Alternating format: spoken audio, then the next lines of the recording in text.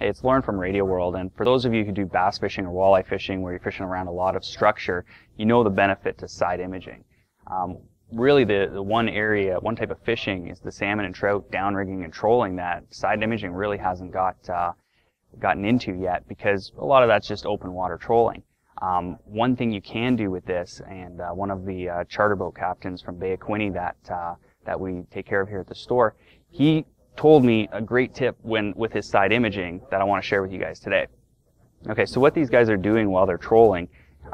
you're basically going to see to the left and right of your boat, and you'll see where the bait and where the fish are in relation to your boat. So what these guys are doing while they're out on the water with the side imaging is locating how far off to the sides the bait balls are, whether or not they're going right through them, if they're off to the left, to the right, and that's how they're using side imaging to key in on where those fish are. So with fish relating to bait out in the open water like that, side imaging is really key to help you tune in to where those fish exactly are. So make sure you subscribe to our YouTube channel for more tips like this.